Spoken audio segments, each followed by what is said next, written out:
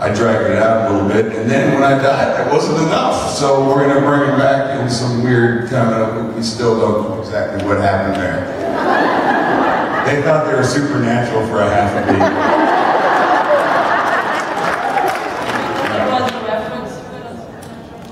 I heard that. Yeah, poke some fun. Why not? My expense. I would too. You're very welcome. I agree with you. I'm a dad of 3. There's no other greater feeling. No, it wins. Yeah, it's amazing.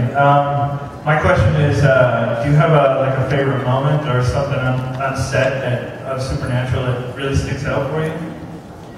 You know, that whole thing is kind of a blur now. One, I'm friggin' old. My memory is fading quickly.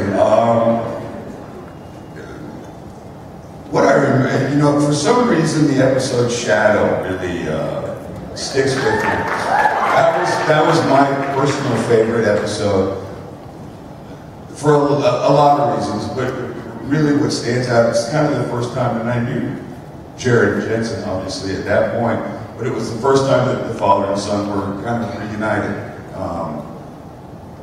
And I think we all were kind of so looking forward to that moment, besides having the giggles all the time. And I have a tendency to break. I'm not good at serious stuff on the set. It happened with Grey's Anatomy. In the middle of me dying, I start laughing. Supernatural, same thing. When I die, I'm going to giggle. If I'm hurt, I'm going to laugh.